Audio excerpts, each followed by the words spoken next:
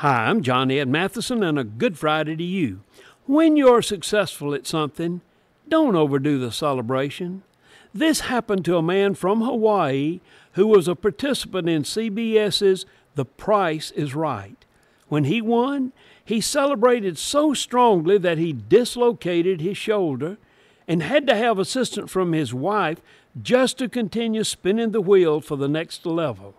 His arm was actually limp at his side, so his wife assisted him following that injury. The contestant, who was simply identified as Henry, threw up his fist in the air exuberantly after he saw that he had won. But the celebration was so excessive that he dislocated that shoulder. Officials from the TV show said he won a trip to Hawaii and to the ER. Work hard to be a winner, but remember not to celebrate too excessively.